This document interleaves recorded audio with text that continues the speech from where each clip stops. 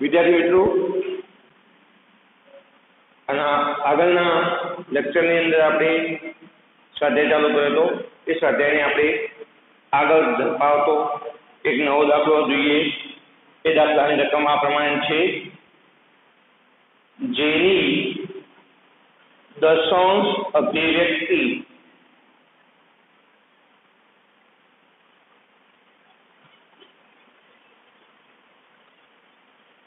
અનંત અને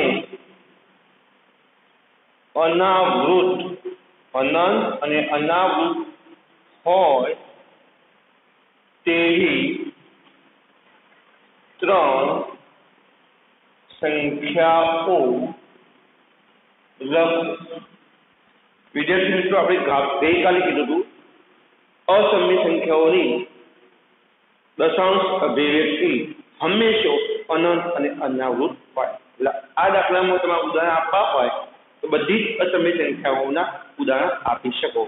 દાખલા તરીકે 1 વર્ગમૂળમાં 3 પણ આપી શકો, 2 વર્ગમૂળમાં 5 પણ આપી શકો, 3 વર્ગમૂળમાં 11 પણ આપી શકો, 4 5 પણ આપી શકો, 5 મુખ્ય સાહેબમાં એ નહીં આપણે બીજા આપવાનું તો 3.1 2 4 6 8 9 11 1 7 8 2 આવો પણ આપી શકો. ચોક્કસ સ્થાને કોઈ એક જ અંક અથવા એક કરતો વધારે અંકોના જૂથનું પુનરાવર્તન ન થતું હોવું જોઈએ. તો બધા ઉદાહરણ આપણે જોયા અસમમિત સંખ્યાઓના. કેમ? એ બધાની દશાંશ અભિવ્યક્તિ અનંત અને અનાવૃત છે. એના પછીનો એક દાખલો છે, એ પણ જોઈએ. 5/7 અને 9/11 વચ્ચેની ત્રણ અસમમેય સંખ્યાઓ શું? ગઈકાલ પણ મિત્રો આપણે જોઈશું કોઈ પણ બે સમમેય સંખ્યાઓ વચ્ચેની અસમમેય સંખ્યાઓ શોધવી હોય તો આપેલી બે સમમેય સંખ્યાઓની દશાંશ અભિવ્યક્તિ શોધવી પડે. ચલો આપણે શોધીએ. 5/7 ને શોધીએ. 5/7 0.50 લઈએ, સાથે સાથે 49, 1 વધ્યો બિંદુ, 7 × 7 = 3 વધ્યા બિંદુ, 7 × 4 = 28, 2 વધ્યા બિંદુ, 7 × 14, 6 વધ્યા બિંદુ, 7 × 8 = 56, 7 × 8 = 56, 4 વધ્યા બિંદુ, 7 × 5 = 35, 5 વધ્યા, ફરીથી પાછો આવી. તો આપણે આગળ જઈશું નહીં. આની દશાંશ અભિવ્યક્તિ શું આવી? 5/7 ની 0.714285. આગળ તમે જોશો ડેશ આવી શકો, આપણે લીધું નથી પણ આવી શકે. કારણ કે ફરીથી પ્રક્રિયા આગળ ચલાવશો તો આખા 71, 42, 85 આખા જૂથનું પુનરાવર્તન થશે. મતલબ આ દશાંશ અભિવ્યક્તિ અનંત અને આવૃત છે. બીજું જોઈએ 9/11 0.90, 11 × 88, 2 વધ્યા બિંદુ, 11 × 11 9 વધ્યા બિંદુ, 11 × 88, 2 વધ્યા બિંદુ, 11 × 11 9 વધ્યા. આપણે આગળ ચાલીશું નહીં. તો 9/11 ની દશાંશ અભિવ્યક્તિ 0.81 0.81. ચલો હવે મેં ગઈકાલે તમને કીધું હતું બે સમમેય વચ્ચે અસમમેય સંખ્યા શોધવી હોય તો સૌ પ્રથમ દશાંશ અભિવ્યક્તિના પહેલા બે સ્થાન લેવાના. અહીંયા 71, અહીંયા 81. શું 71 અને 81 વચ્ચે 3નો ગાળો મળે છે? હા, મળશે. તો આપણે ત્રણ અસમમિત સંખ્યા જોઈએ. 3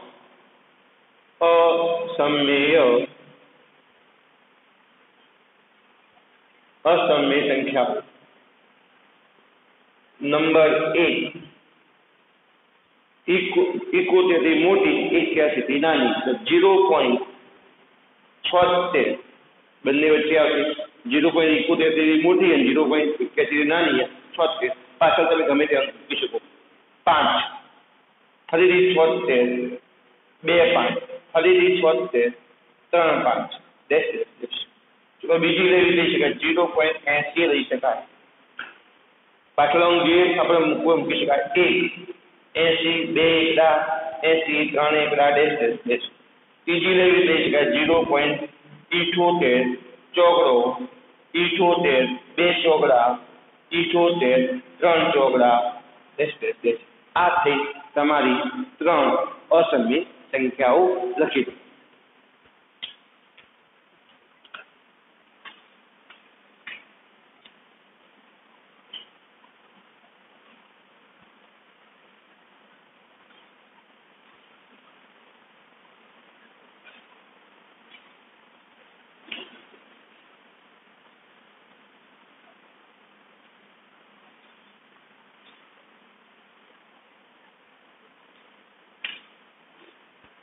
ચલો મિત્રો, હવે આગળ જોઈએ.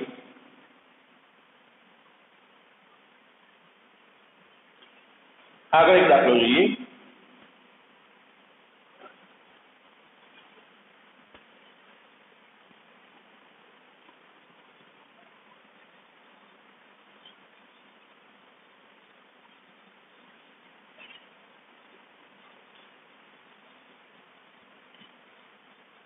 ચલો નીચે એક દાખલો જોઈએ. છેલ્લો દાખલો. નીચે આપેલ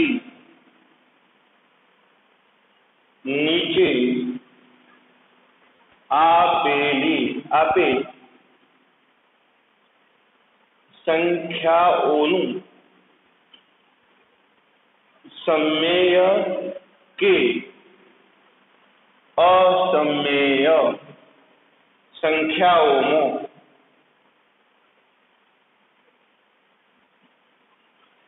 વર્ગીકરણ કરો.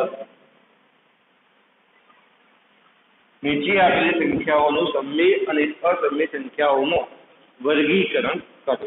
ચલો 1 વર્ગમૂળમાં 23.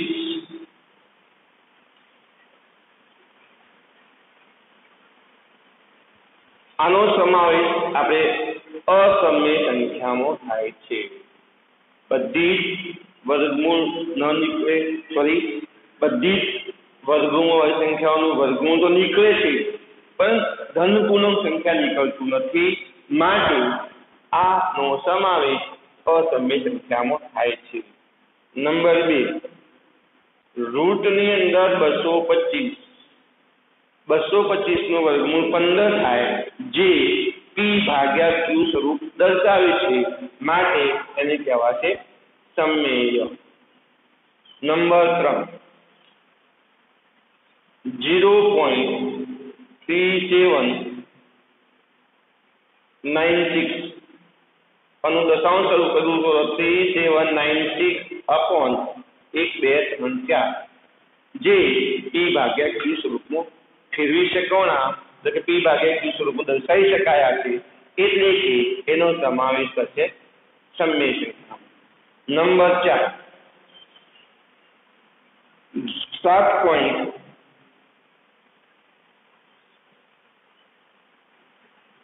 7.478 અહીં તમે જો 4 7 8 એક જૂથ, ફરીથી 4 7 8 બીજું જૂથ, એટલે કે 7.478 ઉપર 12 લખી શકાય. એટલે કે આ દશાંશ અભિવ્યક્તિ અનંત અને આવૃત છે. માટે આનો સમાવેશ પણ શેમાં આવશે? સમમેય સંખ્યામાં આવશે. નંબર 5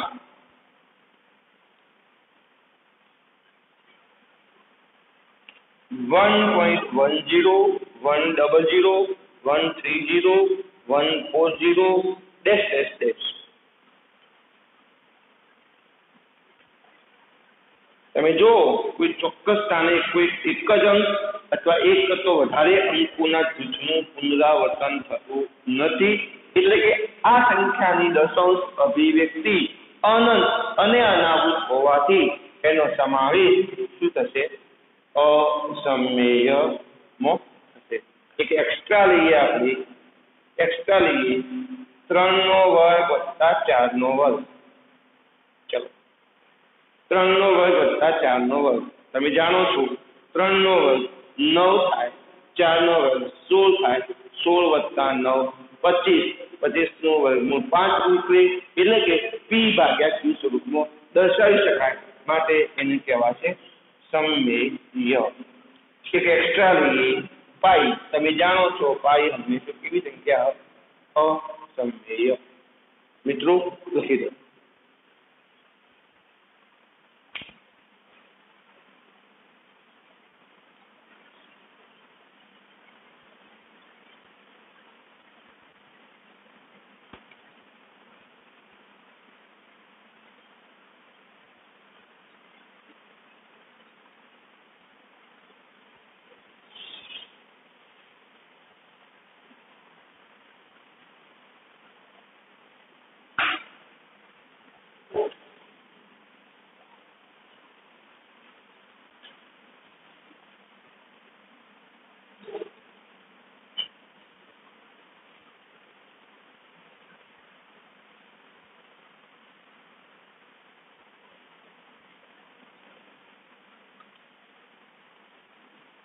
વિદ્યાર્થી મિત્રો, તમે સમય સંખ્યાનું સંખ્યા રેખા પર નિરૂપણ આઠમામાં શીખ્યા, અસમય સંખ્યાનું સંખ્યા રેખા પર નિરૂપણ આપણે શીખ્યા હમણાં 9મામાં. હવે આપણે જનરલ ટોપિક શીખવાનો છે. આપણે આગળ શીખવાડ્યું સમય અને અસમય સંખ્યાઓ ભેગી મળીને બનતી સંખ્યાઓને વાસ્તવિક સંખ્યાઓ કહે છે. તો હવે આપણો ટોપિક એવો આવે છે કે વાસ્તવિક સંખ્યાઓનું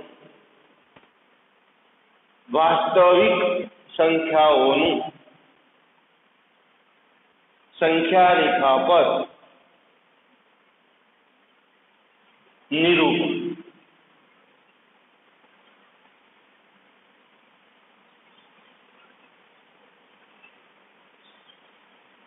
આ માટે આપણી પાસે બુકની અંદર એક પદ્ધતિ આપી છે કે વિપુલ દર્શક કાચની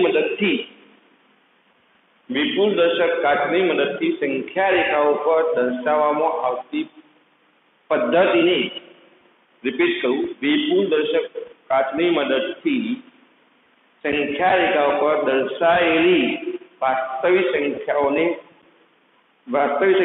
પદ્ધતિને વિપુલ દર્શિતા પદ્ધતિ. મતલબ વિપુલ દર્શિતા પદ્ધતિ દ્વારા વાસ્તવિક સંખ્યાનું સંખ્યા રેખાઓ પર નિરૂપણ આપણે જોઈએ. વિપુલ દર્શિતા પદ્ધતિ દ્વારા સંખ્યા રેખા પર વાસ્તવિક સંખ્યાનું નિરૂપણ.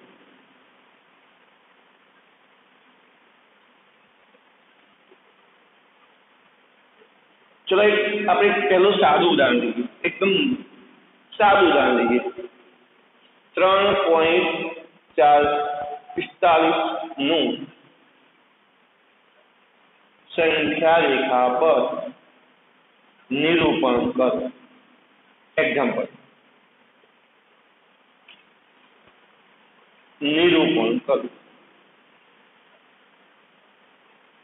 વિદ્યાર્થી મિત્રો, તમે જાણો છો કે 3.45 કયા બે પૂર્ણાંકની વચ્ચે આવે? તો 3.45 થી મોટું કોણ કયો પૂર્ણાંક? તો 4. અને 3.45 એ કયા પૂર્ણાંક કરતો મોટો હતો? 3.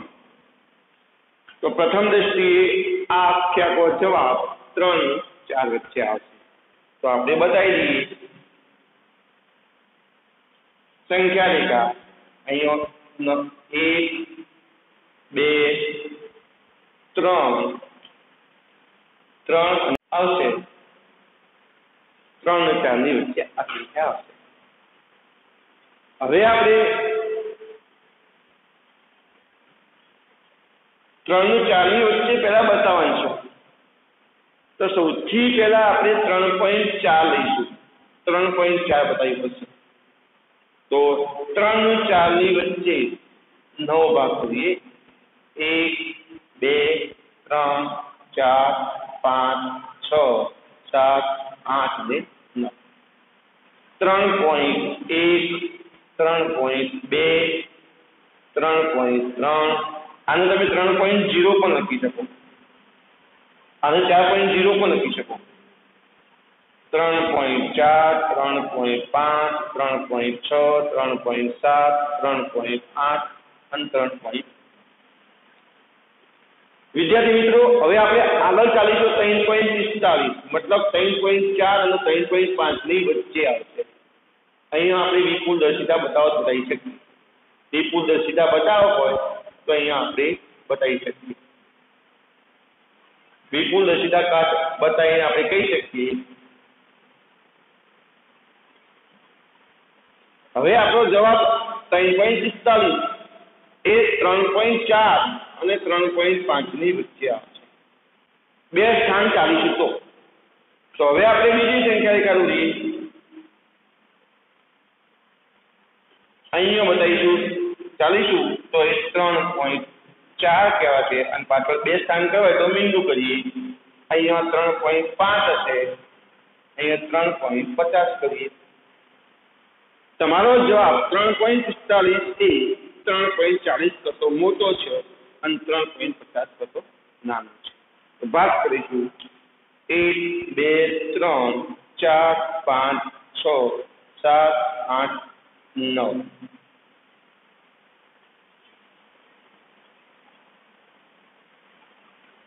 .50 કરીએ. થોડું લોવું થઈ ગયું.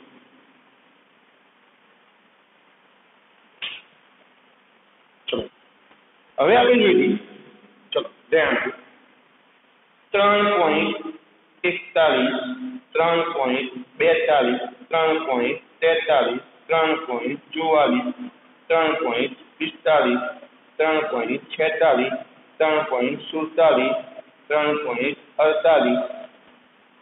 3.48 3.49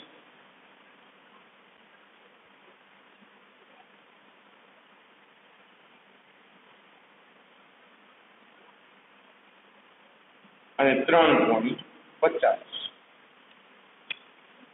43 44 45 46 47 48 49 50. તો આપણે જવાબ હતો 3.41. તો અહીંયા મૂકી બિંદુ કર્યું. તો આપણે પી બિંદુ એ માર્ગે બિંદુ છે જેને સંગત સંખ્યા 3.45 છે. તો આ રીતે તમે વિપુલદર્શિતા પદ્ધતિની મદદથી વાસ્તવિક સંખ્યાનું સંખ્યા રેખા પર નિરૂપણ કરી શકો. બીજું ઉદાહરણ બુકનું આપેલું આપણે બીજું ઉદાહરણ જોઈએ. તમે 1 મિનિટમાં લખી દો.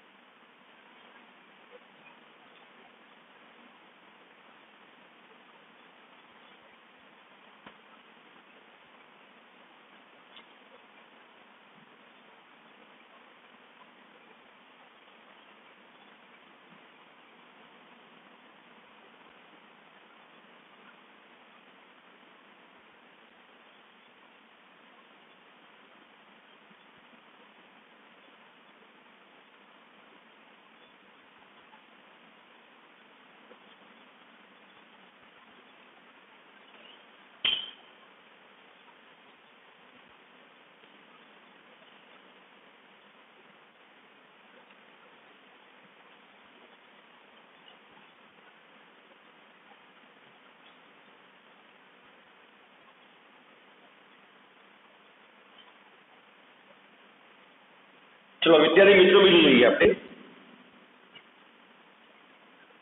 5 પોઈન્ટ એક્ઝામ્પલ બુક નું લઈએ.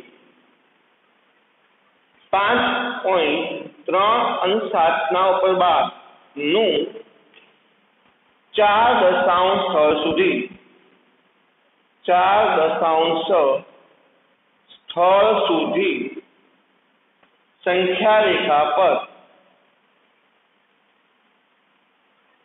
નિરૂપણ કરો.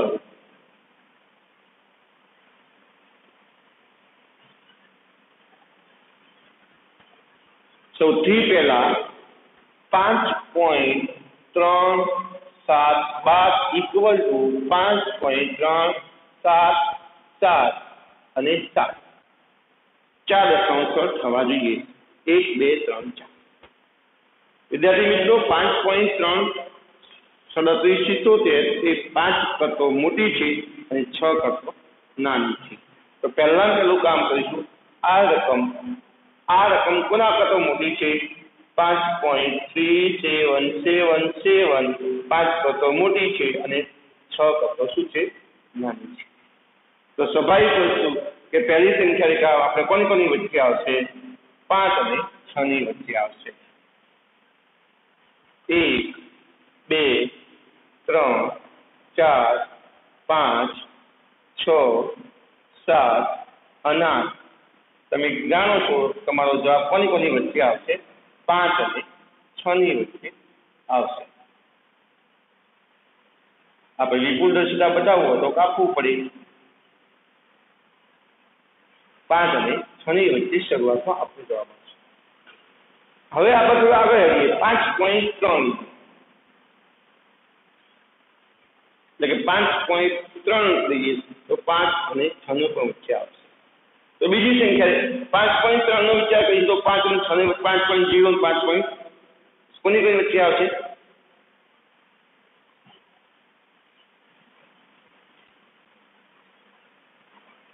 અહીંયા આપણે પહેલું સ્થાન જોઈએ. 5.0 લઈશું. 5.1 5.2 5.3 5.4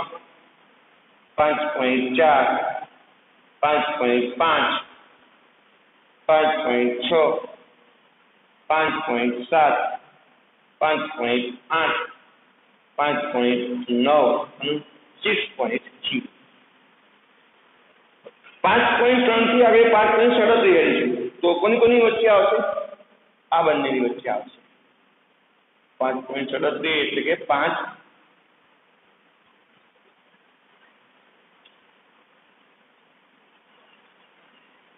5.37 નો વિચાર કરીએ. હવે પહેલા 5.3 નો વિચાર કરીએ. હવે 5.37 નો વિચાર કરીએ. 5.37 કોની આવશે?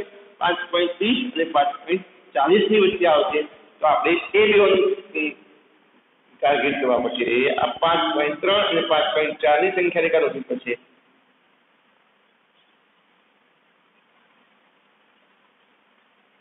વિદ્યાર્થી મિત્રો 5.3 ને આપણે 5.30 પણ કહી શકીએ.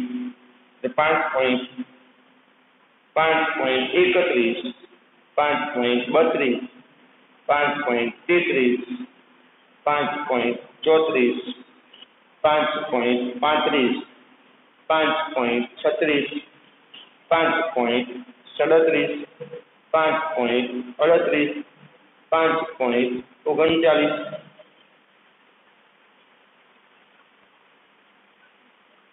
અને છેલ્લું 5.40.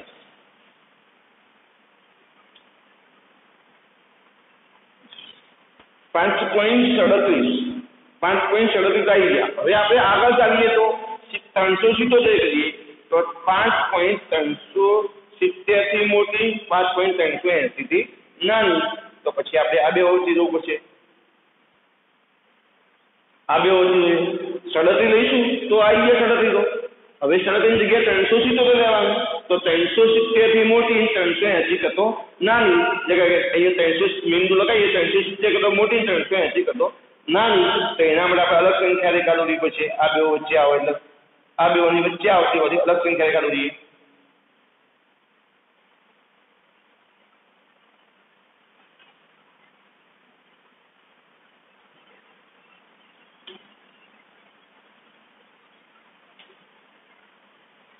ચલો અહીંયા આપણે બતાવીશું 5.370 એનો બતાવીશું આપણે 370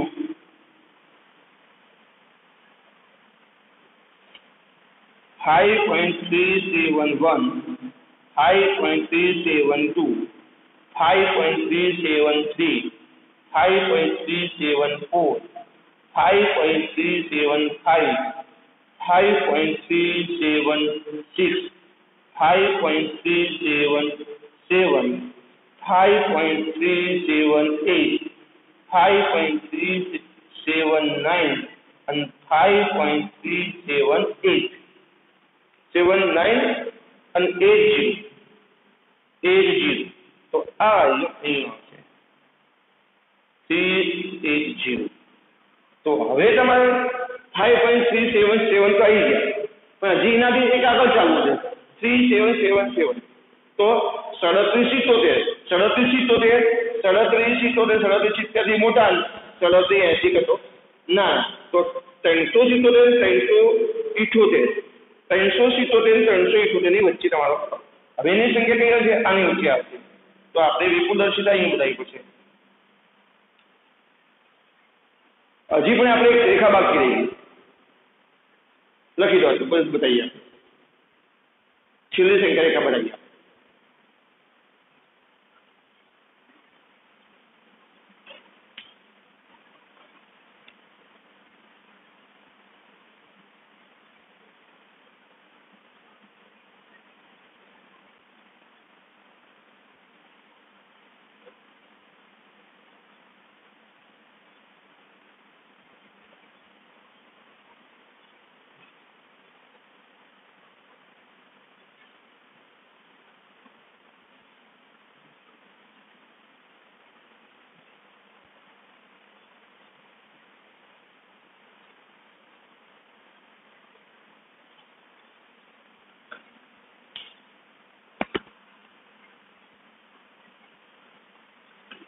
ચલો વિદ્યાર્થી મિત્રો, હજી પણ આપણે બાકી છે 5.3777 લેવાની. 3777 કરતો મોટા અને 3780 કરતો, તો એ મીંડું લગાવીએ તો 3777 થી મોટા અને 3780 કરતો નાના. ચલો હજી એક આગળ સંખ્યા રેખા બતાવીએ. આગળ એક સંખ્યા રેખા બતાવીએ આપણે. હું અહીંયા બતાવું છું, એક અહીંયા સંખ્યા રેખા બતાવું છું. આટલા ભાગમાં એક સંખ્યા રેખા બતાવું, જો આવી જાય તો.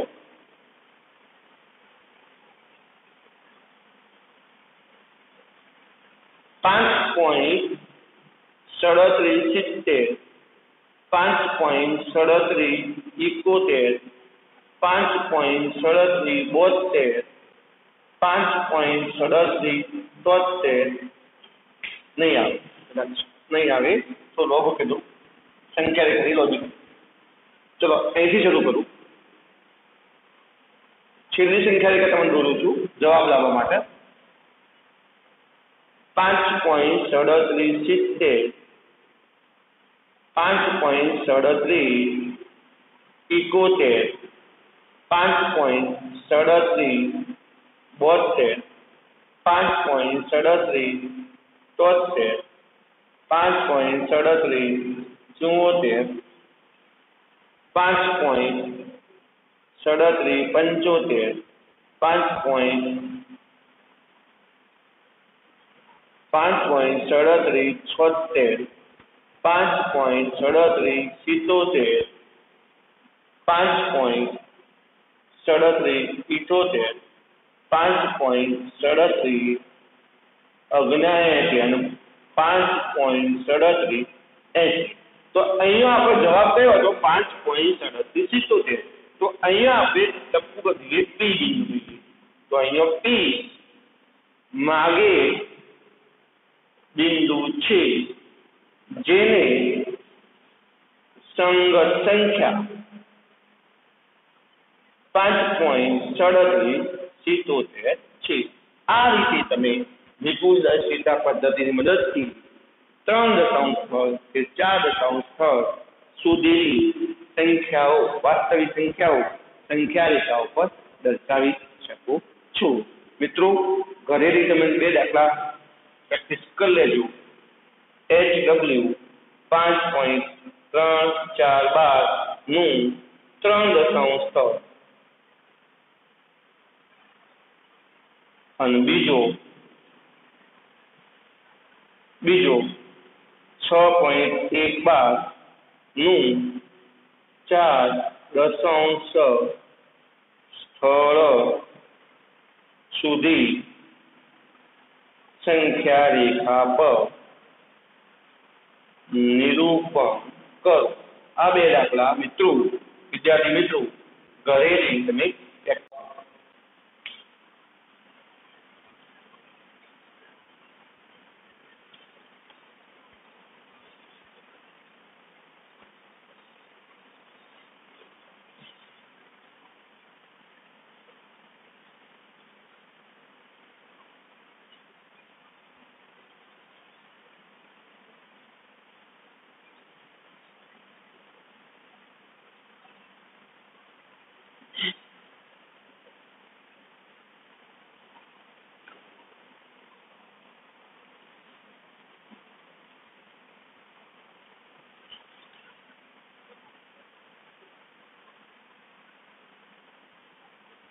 ચલો વિદ્યાર્થી મિત્રો, આપણે ચેપ્ટરનો ટોપિક આગળ વધારીએ.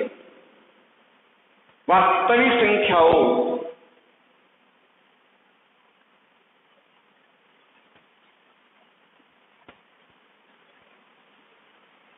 પર ગાણિતિક ક્રિયાઓ.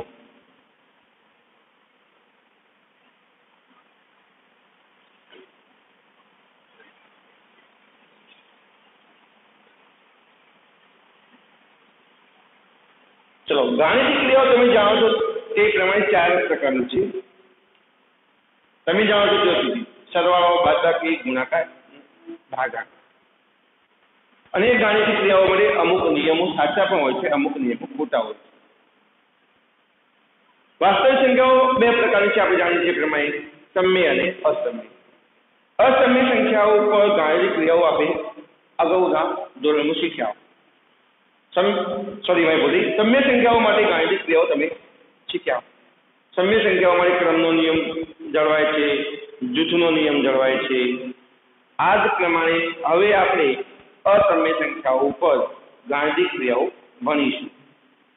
વિદ્યાર્થી મિત્રો, આપણે એક સમય સંખ્યા લઈએ અને એક અસમય સંખ્યા લઈએ. દાખલા તરીકે 5 સમય અને વર્ગમૂળમાં 3 અસમય. આ બેનો સરવાળો તમે કરશો તો એને એક્ઝેક્ટ જવાબ તમને મળશે નહીં, કારણ અશાંત આવૃત અને અનંત અનાવૃત, એનો એક્ઝેક્ટ જવાબ મળતો નથી. આ બેનો સંયુક્ત જવાબ એના એ જ આવશે, એટલે કે જવાબ અનંત અનાવૃત આવશે, એટલે કે જવાબ મળશે શું મળશે? અસમય મળશે. આ સમય હતી, આ અસમય હતી, અને એ બેનો સરવાળો શું મળ્યો? અસમય. એ જ પ્રમાણે હું બાદબાકી કરું, વર્ગમૂળમાં 11 - 10 કે 4 3 લો 3 લીધું. ચલો, વર્ગમૂળમાં 11 એની દશાંશ અભિવ્યક્તિ અનંત અનાવૃત હોય, કારણ કે અસમય અનાસમય. આની દશાંશ અભિવ્યક્તિ શાંત p/q સ્વરૂપ છે, એટલે કે અસમય અને સમય ની બાદબાકી કરશો તો કોઈ એક્ઝેક્ટ જવાબ મળતો નથી, એના એ જવાબ મળશે. એટલે કે છેલ્લા બાદબાકી કયા પ્રકારની આવી? અસમય આવી. આ સમય હતી, અસમય હતી, અને આ સમય સંખ્યા હતી. એ બેઓની બાદબાકી શું આવી?